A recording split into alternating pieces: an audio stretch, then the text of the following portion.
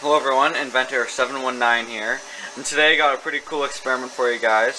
So today what we're going to be doing, it is probably around minus 20 degrees without the wind chill outside, Celsius, and what I'm going to do is get some hot water, which I'm preparing here, put it in this little metal dish, drop a firecracker in, set the tripod a little bit far away, and we're going to see what happens when the vapor from the exploding hot water goes into the frigid cold air. I think it'll be pretty neat. Here we go.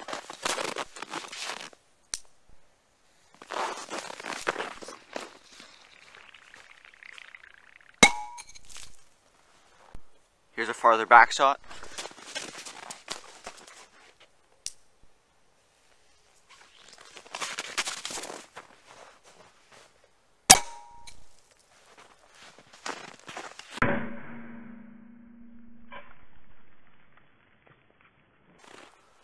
Hope you saw that and thought it was pretty cool. I thought it was pretty neat, especially if you live somewhere warm.